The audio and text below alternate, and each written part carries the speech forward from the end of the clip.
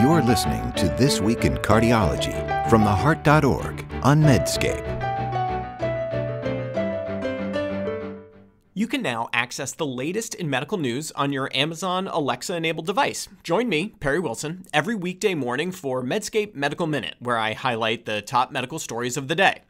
To add Medscape Medical Minute to your flash briefing, search for Medscape Medical Minute on Amazon and click Enable. Or open the Amazon Alexa app, go to Skills, search for Medscape Medical Minute, and click Enable. Then say, Alexa, what's the news? Or Alexa, what's my flash briefing? I hope you'll join us.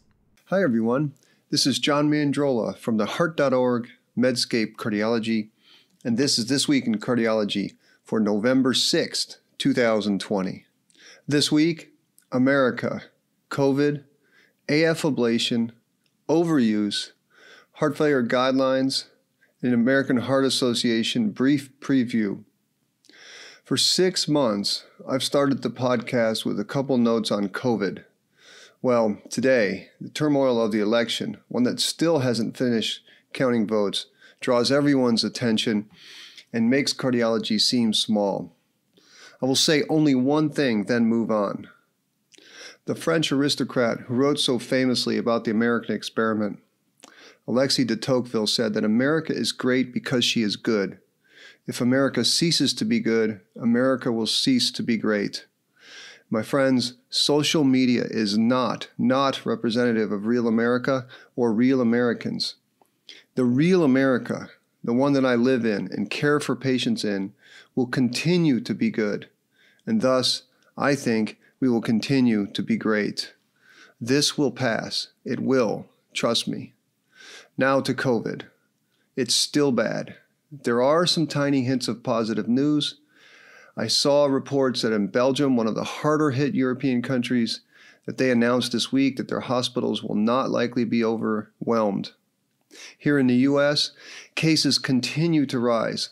But whether it is due to testing people who are less ill or lower risk, or a better understanding of treatment, or all of the above, I cannot yet see that deaths have risen significantly, and it's been 30 days since cases began rising.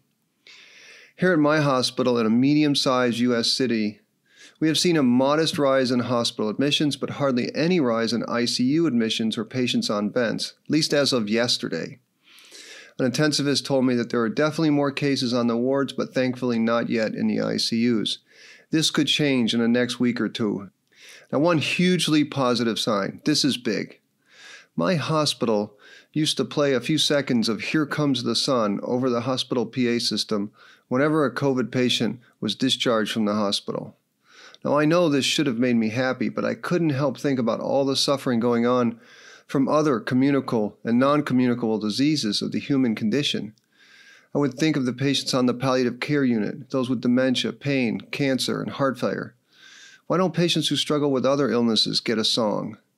The fact that it doesn't play anymore tells me that we are adjusting to COVID as another disease that strains the healthcare system, and I see that as a good sign. Next topic is AF ablation. JAMA published a randomized clinical trial in the AF ablation space. And RCTs should always be celebrated. They are hard to do, and I salute the authors of the Venus trial, specifically Dr. Miguel Valderbano from Houston Methodist DeBakey. As many of my listeners know, I am a reluctant and cautious AF ablation doctor. When we do this inelegant procedure, we ought to have the data for the best way to do it. The Venus trial asked the question as to whether alcohol ablation of the vein of Marshall improves outcomes over more standard AF ablation in patients with persistent AF. Now, alcohol ablation of the vein of Marshall is a nifty procedure in which a couple of cc's of pure alcohol are injected into the vein of Marshall, and it results in ablation of the perimitral area anterior to the left-sided pulmonary veins and on the ridge between the appendage and those left-sided veins. This is a difficult area to ablate. I have done alcohol ablation of the vein of Marshall to assist in getting perimitral block for perimitral flutters. Of course, the most common reason to have perimitral flutter, though, is having had a previous ablation, aka having a doctor being in your left atrium. Okay, back to Venus. The first thing one does when looking at an RCT is to ask who were the patients. In venous, 50% of patients had persistent AFib for more than 2 years. It's a long time. 90% had had persistent AFib for greater than 6 months. This is a tough group because the duration of AFib inversely correlates with the successful restoration of sinus rhythm. Now, a quick note on how little agreement there is on how best to approach patients with persistent AFib once they're in the EP lab. At the Western AFib Conference in Utah, Nasir Marouche usually has a panel discussing approaches to persistent AFib. The panel has 5 to 6 experienced operators. There are usually 5 to 6 different approaches to persistent AFib. Translation, we have no idea what is the best approach. So the venous trial was done in 13 centers in the US and Canada. About 340 patients were randomized to catheter ablation via the standard approach, or catheter ablation with alcohol ablation of the vein of Marshall. The primary endpoint was the typical freedom from AFib, or AT, for greater than 30 seconds after a single procedure without antiarrhythmic drugs at 6 to 12 months. The main results: 49% in the catheter ablation plus vein of Marshall group were free of AFib versus 38% in the standard catheter ablation, and that difference of about 11%, p-value was 0.04, so just barely met significance. The AF burden was skewed. About 10% of both arms had extremely high burden AF, but 78% had AF burden of 0 in the vein of Marshall group versus 68% with the AF burden of 0 in the standard group, and that statistical difference was about 0.03. A caveat here is that the statistic included multiple procedures and/or antiarrhythmic drugs. However, in the supplement, it's always in the supplement, the percent of AF burden at 12 months overall between the two groups did not differ. The authors finally concluded that, quote, addition of vein of Marshall ethanol ablation to catheter ablation compared with catheter ablation alone increased the likelihood of remaining free of AFib or atrial tachycardia at 6 or 12 months. So you ask, should this procedure be added to the typical AF ablation? I would say a hard no. And my 4 criticisms of venous are not personal. I still think it's a great trial. First, there were 27 patients in whom the primary outcome could not be ascertained because of lack of monitoring data, and only about half the patients in venous had a loop recorder monitoring. These are important facts because recall that the p-value for the primary outcome was 0.04, so a couple of events either way could have easily tipped the results to non-significance. Second, AF burden is arguably a better measure of AF ablation success, and if you look at overall AF burden, there was not even a signal of benefit.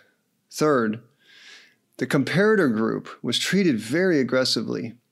Now, even though the STAR AF2 randomized controlled trial, this was a seminal trial, found no benefit to ablation outside of a standard PVI lesion set, 95% of patients in both groups in venous received ablation beyond standard PVI. So this means this was really a trial comparing massive left atrial ablation versus really massive left atrial ablation. I'm not sure why the AF operators don't stick to the evidence at hand from STAR AF2. Fourth, this brings me to the complication rates in these 66-year-old patients. In a trial of 340 patients, there were 7 neurologic events, including 3 strokes. There were 7 pericardial effusions. 11 patients had groin complications, and 7 had pneumonias. Now, the differences in between groups and complications were not much different, but I think one of the most important findings from this paper may be that overly aggressive, non-evidence-based ablation outside the pulmonary veins is hazardous. The vein of Marshall ablation technique with alcohol is a nifty trick for helping with perimitral block, but I think the venous trial does not give enough evidence to start using it routinely for typical ablation. Next topic, and this one I love. It is 5 practices to avoid in pediatric cardiology. The American Academy of Pediatrics is on a hot streak lately. Earlier this year, they wisely recommended opening schools for in-person learning during the COVID pandemic. More recently, they announced recommendations as part of their Choosing Wisely campaign after reviewing evidence pertaining to practices that are common during pediatric visits. Journalist Marcia Freilich has great coverage of this story, But here's a brief recap. First, do not routinely do an ECG for sports participation. Now, I am a huge fan of the ECG. I think we can get a lot of information from it. But doing ECGs in young people who feel well is a potential disaster in our fear-driven, risk-averse health system. Second, do not routinely do an ECG before starting ADHD therapy. I guess the only thing I would add to that, and this is pure opinion, a gut feeling, so to say, is that perhaps there should be a do not use pills for ADHD unless you have tried 15 other things first. The third and fourth recommendations were do not routinely do an echocardiogram for syncope or chest pain. Well, I've said this before, but echocardiograms increasingly scare me. This is for the same reason as ECGs, as they lead to downstream cascades from working up some of these unknown shadows. The fifth do not do is to do not do troponins for chest pain. Now, thank goodness this came up, for it is another reason for me to remind listeners that troponins should not be ordered unless you suspect the patient is having an acute coronary syndrome due to plaque rupture, a type 1 MI. Since kids don't have plaque rupture or type 1 MIs, measuring troponin only risks bringing on further testing. Keep in mind also that athletic literature has multiple studies showing that prolonged vigorous exercise can increase troponin levels, and this problem is only going to get worse with higher sensitivity troponin assays. Next topic is a paper on heart failure performance measures. A new revision of the AHA-ACC performance measures for heart failure has been published. The document is pretty timely because the last performance measures were in 2011. It's a long time ago. Journalist Richard Mark Kirkner has full coverage, but I'll highlight some of the things that I like and others that I want to push back a little bit on. Now, first off, one of the smartest guys on Twitter is senior author, so kudos, Dr. Bobak Zion. In total, there were 13 performance measures that were highlighted. I like to focus on symptom and activity assessment. I always ask patients what they can do. Do you go to the grocery? Do you walk your dog? What is that cane or walker for? It's really important to understand what patients with heart failure can actually do. Also like the emphasis on mineralocorticoid receptor antagonist and also checking labs. MRAs seem really wise to me, but hyperkalemia is clearly a worry. Also like the addition of the ARNI drugs. I'm not sure how much better the ARNI drugs are than full-dose RAS inhibition. And if my friend Dr. Milton Packer is listening, I wish we had a fair comparator. But nonetheless, ARNI inhibitors deserve to be added to performance measures. I like the addition and emphasis on CRT, but we all know that CRT is helpful in patients with left bundle branch block and cardiomyopathy. But here's what I would have loved to seen added and focused on. CRT implant is not enough. CRT needs to be assessed after implant to make sure it is working. A doctor treating patients with heart failure needs to recognize or even document that CRT is actually happening. How can you tell if CRT is happening? An ECG shows adequate resynchronization. Remember, if AFib is over the rate limit of the CRT, you won't be having biventricular pacing. These are important things to recognize.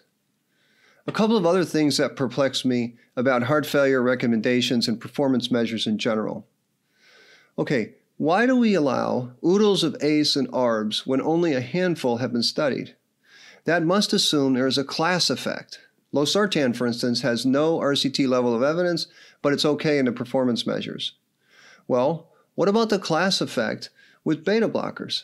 Why do we specifically include only bisoprolol, carvedilol, and metoprolol XL? I know those are the drugs studied in the trials, but I wonder, why can't we use other beta blockers? Another problem I have with this addition of performance measures is the emphasis on increasing doses. Here's the issue. If we're only enforcing these measures in young, male, ambulatory patients like those enrolled in the trials, that is fine. By all means, increase the doses of drugs. But what happens in the real world is because there's a financial incentive to label literally everybody with as much disease as possible, clinicians will be nudged to advance meds in older, more frail adults who would never have been enrolled in the trials. That's going to lead to trouble. I know Bobak and his co-authors will counter this and say, no problem, John.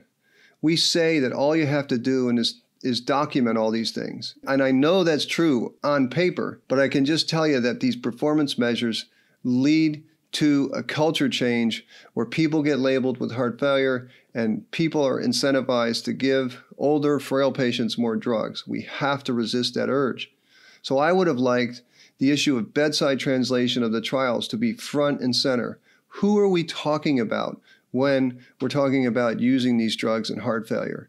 A final comment on the heart failure measures. Another thing that bothers me about the beta blocker and heart failure recommendations is that a ton of patients with heart failure with reduced ejection fraction also have atrial fib. Why is there no accommodation for the fact that very strong evidence from individual level patient meta-analysis from the beta blocker trials suggests that when there is AFib and heart failure with reduced EF, beta blockers don't reduce death rates. Now, beta blockers don't harm patients with heart failure with reduced ejection fraction. It's just that there's no benefit in this group. And I'll reference the Kocheka et al. Meta-analysis in Lancet. It's a really strong meta-analysis.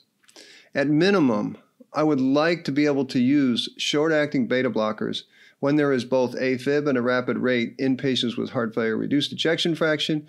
But again, if you do that, you get dinged on the performance measures. Maybe a future document could address this issue. Final topic, quickly, is an AHA preview.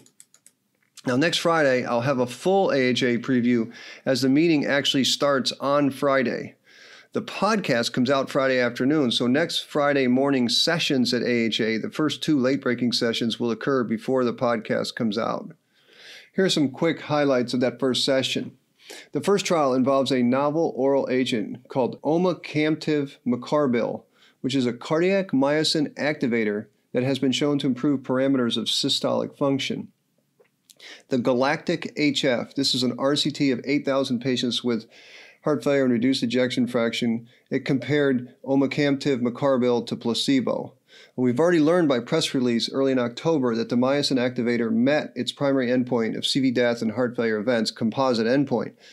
The hazard ratio was 0.92, so only an 8% relative risk reduction. But the drug did not reduce the key secondary endpoint of CV death. There will also be 2 studies looking at replacement of vital minerals. The Vital Rhythm study is a sub-study of the bigger study, Vital, which was a huge RCT previously reported comparing vitamin D and omega-3, and that study found no reduction of CV events or cancer incidence. The Vital Rhythm study will look at whether or not vitamin D or omega-3 reduce AFib incidence over 7 years.